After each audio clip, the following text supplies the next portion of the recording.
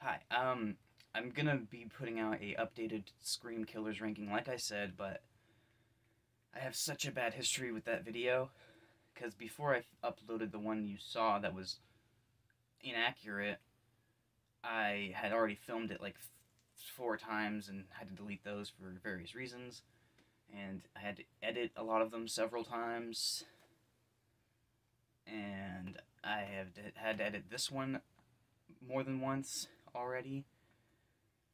But it's coming in 2 parts, like this. This came in 2 parts just because I didn't have enough footage to continue filming the day I did the first half, which is why I'm not wearing the same outfit. It's nighttime. Uh, that chair's gone, and so now the TV's over there instead of over there. So now this chair's facing this way. A whole lot's good going on, but I wanted to finish my Wrong Turn Villains ranked because it cut out like a little over halfway through. Actually, exactly halfway through, because half of 35 is 17.5, and I left off at 16. So that makes sense, especially given that if I left off at 17, it would have been after Young One-Eyed Sawtooth, but not Young Three Fingers, so I think I left off at just the right time, and I didn't even plan that. The phone just would not record anymore. So that's fun. I mean, it wasn't then, but the other Wrong Turn videos I filmed have all gone on my friend's laptop until I can finish the Scream video that's happening. And then after that, I'm done editing that Scream video, which I already told you is a long story there. I can finally edit those Wrong Turn movies and start filming my Texas Chainsaw Massacre videos. I already filmed one of the Texas Chainsaw Massacre videos with a friend of mine from Terrorific Reviews. It's going to post on both channels. It's going to be his Texas Chainsaw Massacre ranking and my Texas Chainsaw Massacre ranking. And it's going to be pretty fun. It's not going to be the same format as my usual rankings, because he's got a more concise system than my freeform. But it will be, nonetheless, very fun. I highly recommend you check that out.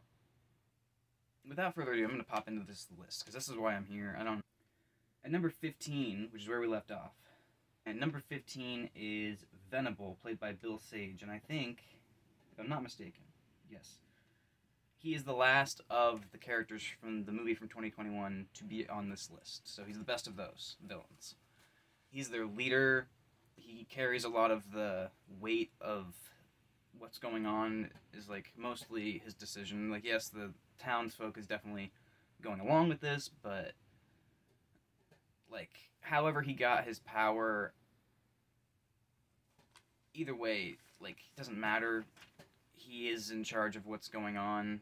Obviously, he's not in charge, like, he's not the idea man behind the systems that were set in place, because they've been around fucking since before the Civil War.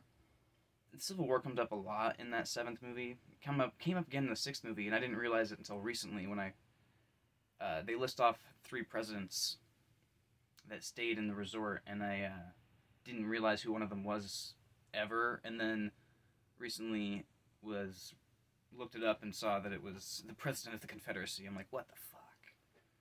But that's a side thing. I don't know. I'm sure there's a lot of other people that don't know that guy's name either. But anyway, Venable, totally different dude. Their systems aren't, like, if you cut out, like, everything that they do to people that they find guilty of anything, and the whole traps aspect, it seems like a fine society. Like, once you add that stuff in, they're clearly evil, and they need to be dealt with. But that's a sequel that should happen. Like, the original idea for a sequel for the original was a bunch of cops swarming in and attacking the mutants, and they didn't do that. Like, 3 kind of did something kind of similar, but not really. I think that they should have, like, the cops and the SWAT and or whatever attack this town, but it's very unlikely that that's the route they will go with that. Not the town, but, like, the specific village of them.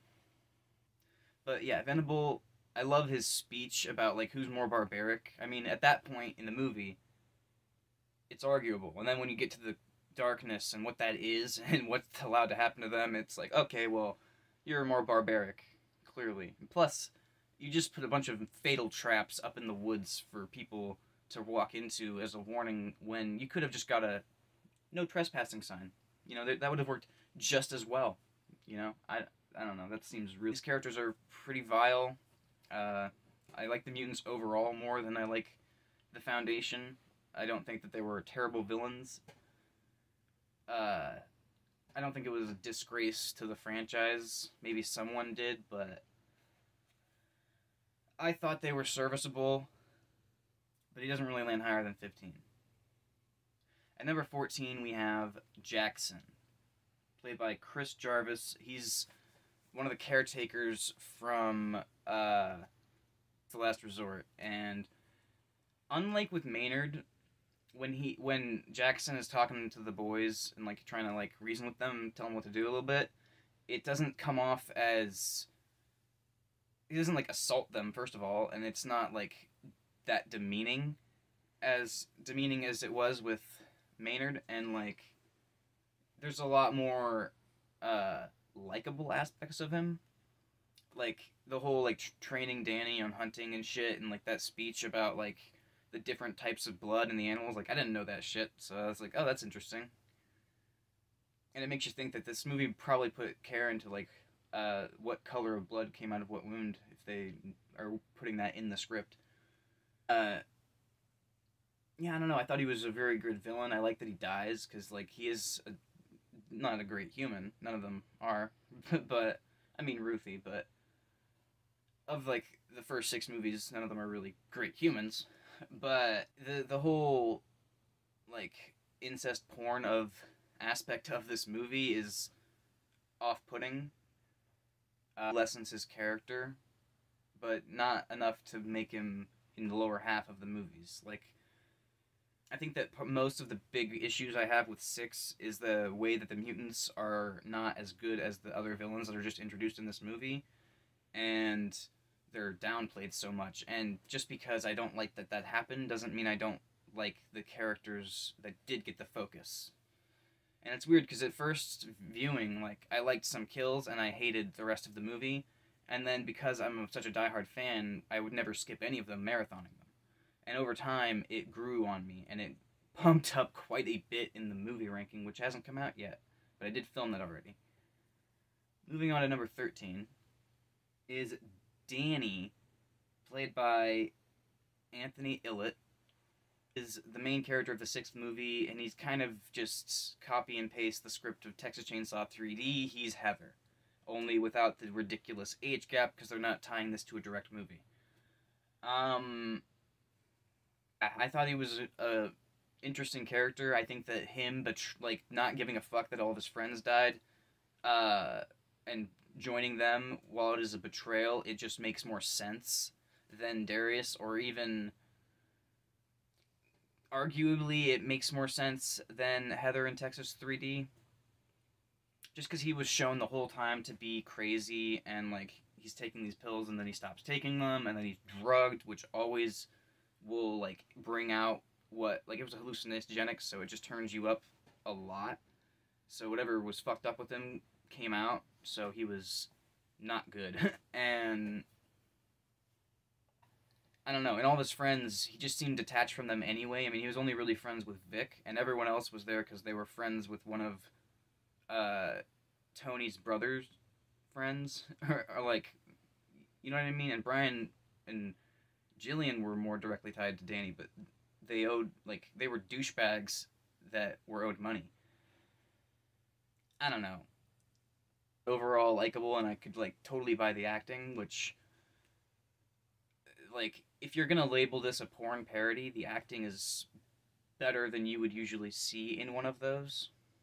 Number 12, same thing, because it's Sally from the same movie, played by Sadie Katz.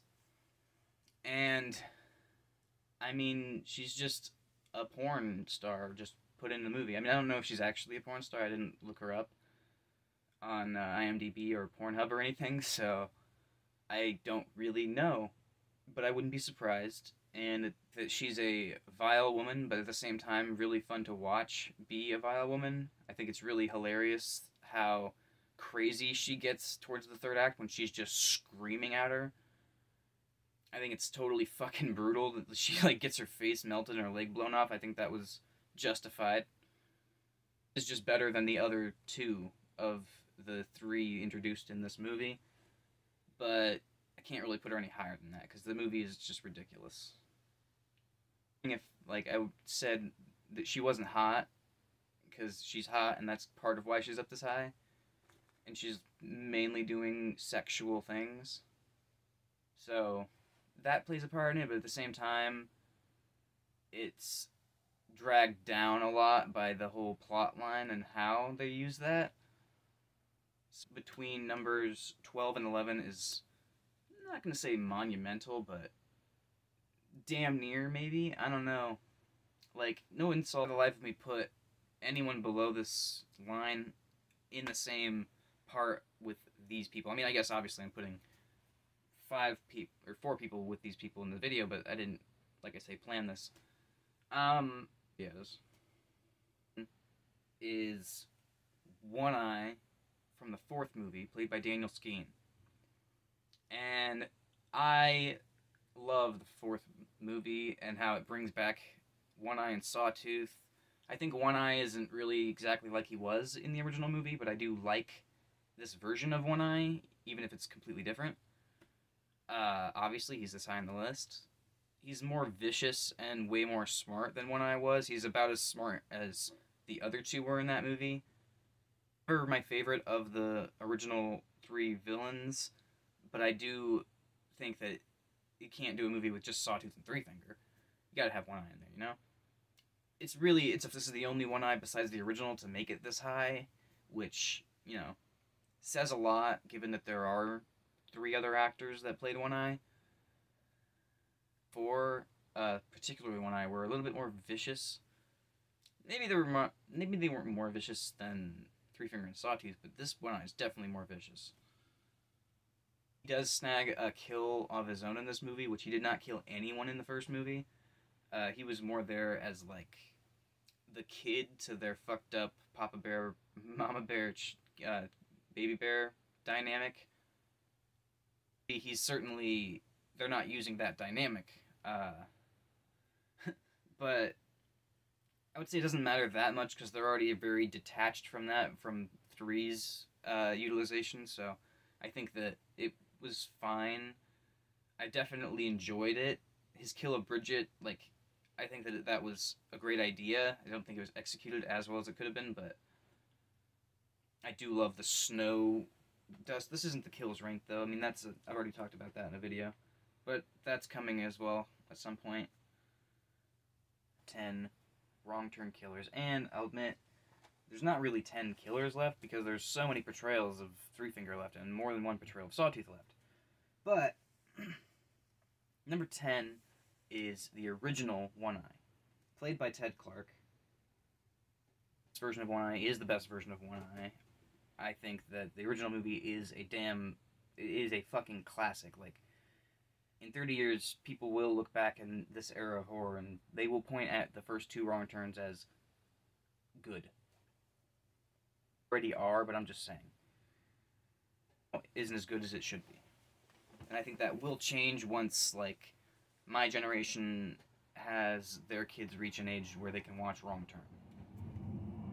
At 10, and I watched other movies that were arguably more gruesome at 3, so it's neither here nor there, so whatever you decide, but that's not the point of this video. Yeah, One Eye, he does have the mind of a child, and it is very clear that he's the only one that does, because they're just way too good at the planning and shit, and Three Finger is just crazy, whereas One Eye is deficient, and Sawtooth seems to be pretty...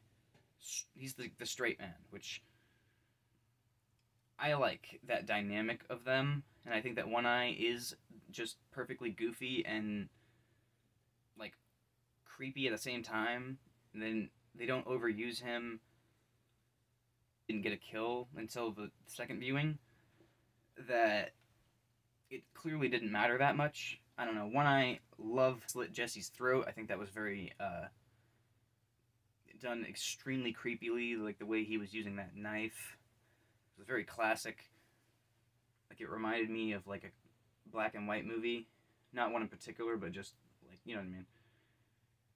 And I think this movie would work in black and white. Now that I think about it, I don't know. Play well in black and white, but then you got him as the first one to get ran over, and then he blows up, and everyone else gets an extended fight scene and more kills, and that's why he's not in the top 9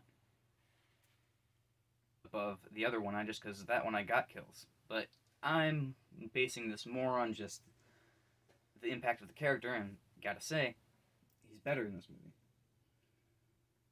Sawtooth from the 4th movie,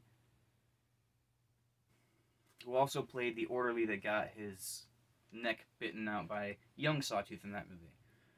Really fun tidbit. I think that he nails Sawtooth in the original. He's not as good as Sawtooth in the original, obviously, but he's pretty close.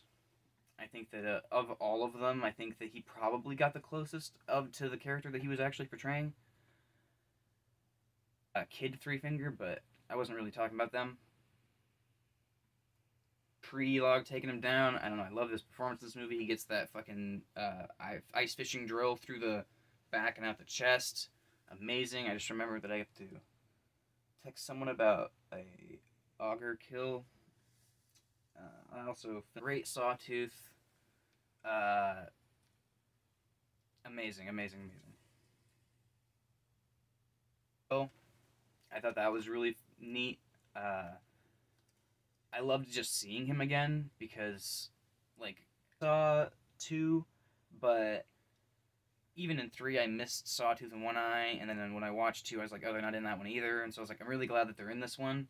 And of course, they're in 5 and 6, but I don't like them in 5 and 6 because, well, I've already gone into that in the other video, but I don't know. This Sawtooth seems like the best since the original. Fuck up the mutants. Well, I mean, like, they did add in that they were immune to pain and that they killed their family members, which does lessen their character, and that their injuries were more self-inflicted than they were implied to be in the original. But performance-wise, they did not fuck up the mutants. Even though One Eye is not the same, I think that it was... the movie's not as good as I remember. Three Finger from Wrong Turn 4. Skeet. Wait, no, he's not. And I think he does a great job as both characters he plays. He plays Vincent as well. The guy that's take anything he did as Vincent into account for this ranking. Three Finger, I think that he nailed it. I think that it was good. It wasn't the best Three Finger, but it wasn't the worst Three Finger. I mean, manic and like viciously creepy. Like, you don't quite know what he's gonna do with you, but you know it's gonna be fucked up, and you know he's gonna love it. I didn't get that much of that vibe with him in this movie, but I did enjoy him as just the insert killer here, and he's the skin of a character that I really love. It's kind of a problem with the movie. I think that Sawtooth was already so just brooding and like the silent like stalker killer in heart anyway. So the archetype used that way in Forge seems less of a a detach. With One Eye and Three Finger, it does seem like more of a detach, but I still love Three Finger so much because like he is giddy. He is embodying the character, but he doesn't really have the that viciousness or creepy eeriness that I'm talking about that comes out of Three Finger in some of the other movies. Like, I don't know. This Three Finger, I mean, obviously, I love these. So, you know that this Three Finger didn't piss me off or anything.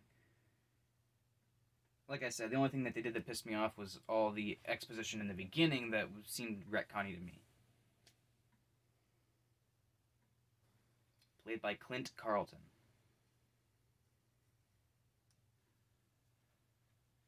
Just perfectly weird and creepy. I will say I love the choice to have him wearing a shirt of one of the victims from the original movie. If you can tell, that Scott's shirt, the blood stains in the same place. I think it's aged probably appropriately. I don't know how far it's set, but it's 4 years and it's not like perfectly red. It is the same yellow button-up shirt. Obviously, he's wearing stuff on top of that. I think it's really hilarious that he jerks off at one point in this movie. I do love the kill that he gets, where he has that sweet moment with Pa, where they're like having that bonding hunting moment. Only it's two humans, and they're having their arc complete of their growing to be like family with Jake and Nina as well, and but they're closer obviously, and having that final moment with them. Just that whole scene was very. I don't know. I love that scene. The fact that brother and sister are fucking in the scene. I mean, that's just perfectly gross and weird and creepy, and then it leads to a great fight scene. But brother does get incapacitated pretty quick. He does. I was gonna say he snags half of the kill in the first, or in the first scene, and that is true. As far as picking them up, but I meant like he gets the first lips, and then Three Finger does the other blow. And then he pulls it off. They pull the halves with them. God, I love the second movie. Obviously, it is great. He's not as good as his sister or father, though, just because they do so much more cool shit. Brother's more of just, like, if, like, you and him see each other, you're gonna die, but he doesn't really bother to seek you out. He'll watch you and jerk off and just laugh at what dumb shit you're saying or doing, but that's more his style. And, like, he's very, like, attached to the females that they encounter in a way that I don't like. But at the same time, he doesn't go that edge over, and it's mainly just torture. Like, he shoves Neil, the dead camera guy, which is who they're with their Indian cuisine, because he's Indian, which I thought was just, wow, that's fun. But I never thought of cannibalizing people and eating them in the foods from the country of their ethnicity. I can't tell if that's right because you enjoy their cuisine. I don't know. But anyway, the whole camera bit, it was like, wow. Because you know what he's going to do with that footage. And so it's just like a whole other level of creepy. And that's something I can say about that second movie right now. It's just a whole other level of creepy in several of these killers that I really enjoy. Portraying this type of, like, he's kind of like One Eye, but more intelligent, and he's just less violent because he's more laid back. And I think that's really fun. And I think that his kills are also very fun. Of course, killing Amber and Jonesy. Say Three Finger just because he was with the clothesline that had their shirts on it at the end. I don't know. A little bit more kills in that movie. Sister, played by Roralie Teo. Again, I already basically went into, like, I love their scenes together because I think that they play off each other very well. She's obviously the more intelligent and more vicious of the two. Like, she has a temper and she also has a creepy laugh. And I think the whole idea that they were, like, teenagers just makes it a whole lot more creepier because, like, I highly doubt any of these characters had time growing up in a normal society, but you'd know for sure that these two didn't, so they don't have any basis of, like, you talking them into any kind of a conversation. You don't really get that with any of them, but just the idea that that's more for sure with these two. And I do think that her anger does make her a little bit more frightening, and just her viciousness. Like, Elena's kill is super awesome, mostly just because of how vicious it is. Like, really, it's intense, but it's also fun just because she relieves the tension with her creepy laugh. And then, like, as much as that would relieve the tension, but that like Nina, and then she just click. And I love Nina's reaction. It's like, fuck you. And she gets hit. Like, I don't know. I love the mutants in the second movie. I think that Sister is definitely top tier of the villains. I would say a few of this list. But, yeah, no. Most of which are Three Fingers. Wrong Turn 3, Left 4 Dead, and Wrong Turn 5, Bloodlines. Same actor, so I'm looping them together. Borislav hopefully I'm saying that right. Yeah, no, great Three Finger. He obviously got to play him more than once, so we fleshed him out a bit more. We saw him when he was on his own, and his dynamic with the brothers and Maynard. I just wish that we got to see his dynamic with the brothers and not Maynard. I gotta say he's more creepier than the other Three Fingers, just because there's an added sexual element that wasn't in any of the other movies, because even when they kidnap Jesse in the first movie, it's very clear that when Sawtooth gestures to her and One Eye goes over there, that he's going to kill her, not do anything else. So that was really added in the third movie, and then further exploited in the ending of the fifth movie. And I hate that aspect of it. If I'm removing that, then his performance of Three Finger is exactly what it should be for this type of movie. It's very grimy, eerie, and creepy, and that's kind of the intent. Even though I don't like the makeup on Sawtooth in 5 at all, but and I do think that, yeah, he is lower than the other 4 just because of that added sexual element of it that I really hate. I don't think they needed to add. Have a reason to extend Alex's lifespan so Nate can rescue her, but at this point I really don't care about either of their characters, and even then I don't want to see that, so luckily they don't actually show it in any of these movies, which is great. I did have to watch the Hills Have Eyes movies right before this, so I was relieved that it wasn't on screen in the Wrong Turns, even though I already knew they weren't. Then that's coming too. Three Finger. This would be Jeff Scruton from Wrong Turn 2. The fact that they couldn't get Richings back, it was very sad for me. But I will say that Jeff did a serviceable job. Obviously, he's my second favorite Three Finger. He's number 4 on my list. Great job.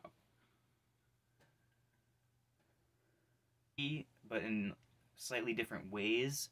He seems like he's going to have a lot of fun with what he's doing, which is an aspect I loved in the first movie. I'll say he's a little bit taking it less seriously. I mean, not the actor. The actor didn't take it less seriously. I'm saying the character was taking the situation less seriously than they were in the first movie. And differences. I think that a big part of why he's lower is utilization, because he is a side character to these other mutants, but at the same time, it's natural and they fit together well as like a family. He lived with One Eye and Sawtooth. They're dead. These 4 lived in this house, and he now lives in another house. So it all works out, you know. One, like having the old timer become the father figure. I mean, even though like it kind of is contradicting, because in the first movie he doesn't seem like he's on their side. And even in the second movie, they have a contradiction where he's like, I've never seen anyone come out, but like, at the end of the first movie, he did. Maybe it's probably just to lower Dale's, like, is less likely to succeed, maybe is why he said that. So, I'm not gonna, like, say that's a big thing, but, like, and it also doesn't really have a lot to do with Three Finger in this movie, but like it kind of does, because I'm just talking about like the whole overall thing. Like now we know who his father is, and now we know the rest of his family, and what their whole dynamic is like in other scenes. Because in the first movie we don't really see them have dinner. We see just like the start of carving up the meal. So, in this movie, to actually have the full extended view of what the family is like on a day-to-day basis is a lot more fun and interesting, but it's not as unsettling because less is more.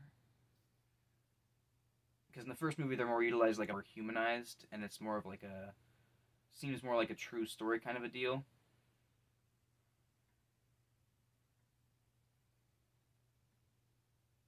Wiped out at a certain point in the movie and then just comes back at the end to be alive because he's the title character. It does highly affect his placement in that he's not in my top 2, he's in my top 4.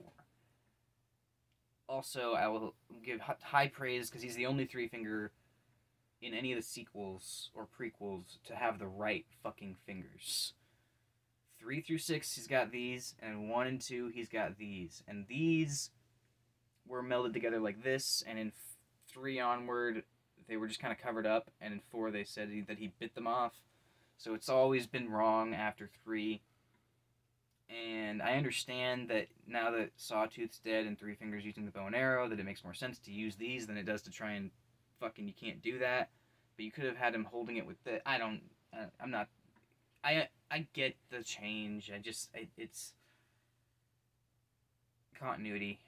Continuity, schmontinuity, I don't know. But yeah.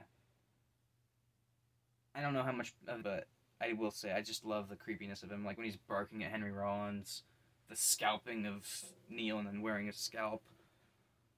He's fun. The top 3 are great. Iconic. You may be surprised to hear that my number 3 is the original Sawtooth, played by Gary Ross. Fucking phenomenal job. Love this character. I love the whole dynamic between these 3 characters in the original film. Like, you got One Eye, who's just like he's mentally deficient. He's the underling. He's just kind of enjoying the ride, and he's there to make sure, like, if there's 3 of them, like, set out, and you know they are all trying to like run away, then it's better to have 3 than 2, obviously.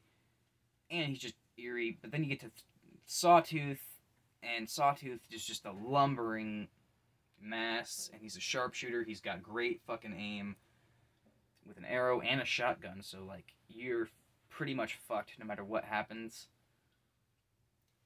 And I don't know, I just fucking love him. He's that perfect counterbalance to Three Finger, while he's like the manic, crazy, fucking all over the place. Sawtooth is very stationary and very like timing it out and like precise with his shots. So like even though you're probably gonna outrun him, you won't outrun his ammo. I don't know. I think it's great. And Sawtooth is the main focus there. He is the center. Like if you were gonna do a movie poster of the original movie that had the mutants on it, which you wouldn't do because you gotta like hide them until like you reveal them slowly through the movie. But if you were gonna do that for like a re-release, then it would be Sawtooth and then One Eye and then Three Finger, and then probably like smaller than them it would be Chris and everyone else.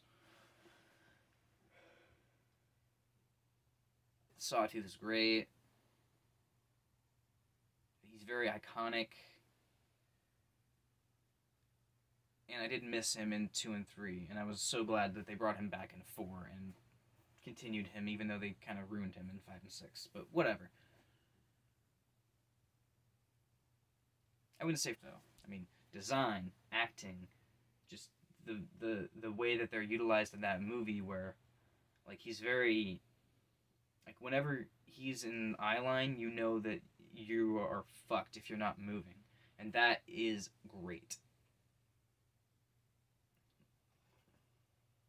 And one killer that's very good at large distances, and I think that definitely adds to the movie.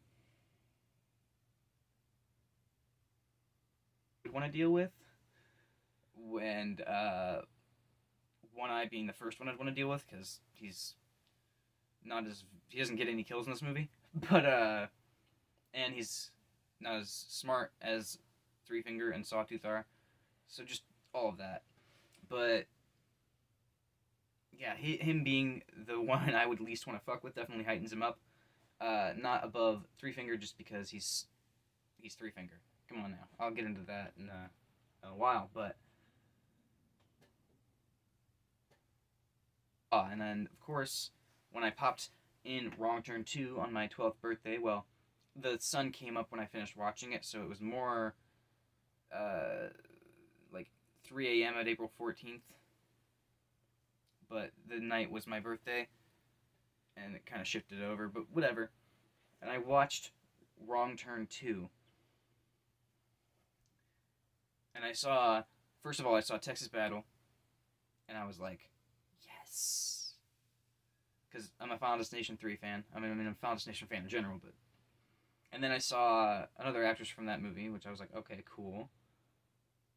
Henry Rollins, I had heard a lot of his music, but I had not recognized him until I saw his face. And then I was like, oh! But what really kicked my gear up when I was just looking at names was Ken Kersinger. Because Freddy vs. Jason is my childhood. I saw that shit at 3. So I was like, fuck, yes! And I have no idea how much of that plays into this, but I think that his performance in this movie is great, phenomenal. He does a good job. I think that first movie, and if they aren't going to use Three Finger, which I still think they could use a little bit more Three Finger, but it honestly does not drag the movie down any in that ranking. Which I'm gonna not say what movie lands where, just because you know, that video is not out yet. Good job there, given what the directions were.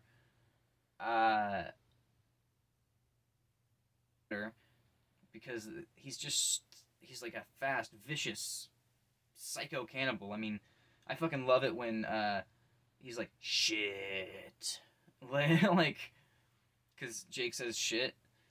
And it's just, like, moments like that, like, certainly heighten him. I mean, like, he's just, like, when he's just sitting there with his drink, watching his teen, like, record with a chick, he's just like, and, like, ah, God, watching TV, and, like, the whole, like, saying grace, the whole, like, dynamics of the family in this movie are just top-notch. I mean, he's such a badass. He gets the, like, kill of the first character that we, like, whoa, when she dies, Mara, with the axe, and that was, like, the first time a Snorri cam was used, and it was just, there's so much great shit with this character. He's kind of like Sawtooth. Certainly intimidating, and just, like, the whole, like, I just love the way that it was played of, like, he's just hunting. Like, this is just hunting to him. And he does get off and have a joy of, like, causing them pain and distress. I don't know. There's just something about it that I really love. Also, like I said, I love that scene with the arrow, and he's just like... That was great. I love it when he's chasing Nina, and then he just can't find her. He's like, ah, shit. Or I think he might have said fuck. I don't remember, but... That is just, it's just such a great movie. Original, played by Julian Richings. If you don't know who that is, plays Death in Supernatural. This guy is... Three Finger is so good in this movie. I mean, the utilization, the laugh, immediately became iconic from the first frame. And if it wasn't iconic to you then, it was definitely by the end of the movie when he kills the last cop. I mean, even I was like, oh my god, this is top 5 laughs in horror. And by this point in my life, I would say it's top 3 behind Freddy and Chucky. And of course you got, you know, that's neither here nor there. I mean, like, Three Finger is so iconic. Like, the way he's utilized in this movie, like, you see just enough of him to get the idea, and, like, he's just very swift and crazy and giddy, and he just creepy, and like just the whole like they look like they haven't cleaned their skin in years, and the whole griminess of the house, and just the way that makes you reflect on their characters, and like his like fucking like sharp looking ass, serrated ass looking rusty ass fucking knife, and God, he gets like the best kill of the movie with the axe, and like, and she's just like, that was phenomenal. God, there's just I can't say enough great things about Three Finger. He is the best character of the well, he might not be the best character of the franchise, but he's definitely the best villain of the franchise.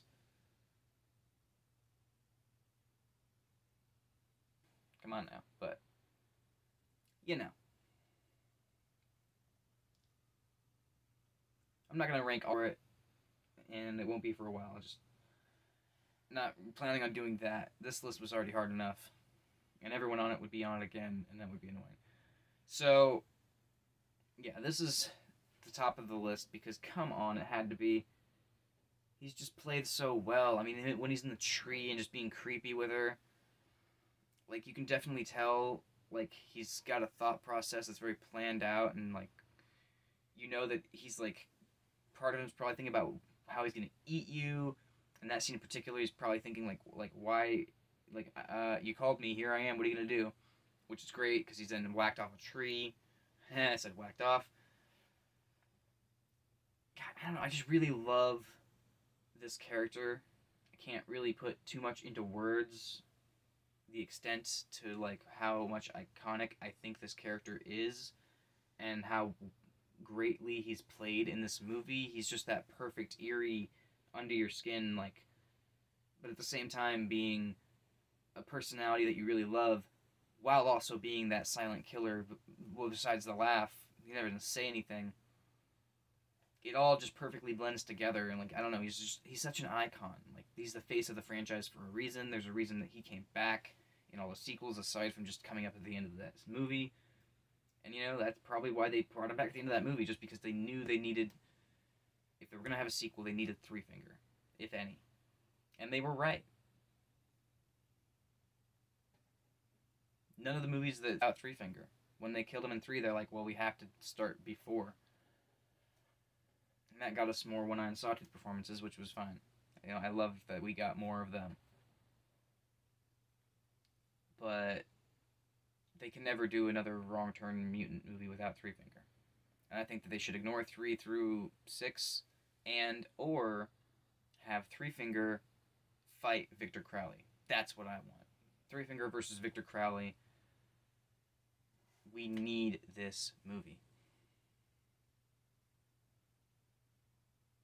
But yeah, Killer's Rank, the other half of those are in another video. Hopefully you watch that first. And like and subscribe and all that bullshit. Watch the Wrong Turn movies if you haven't. If you haven't, why did you watch this? That's ridiculous, but you know, whatever. Catch you later.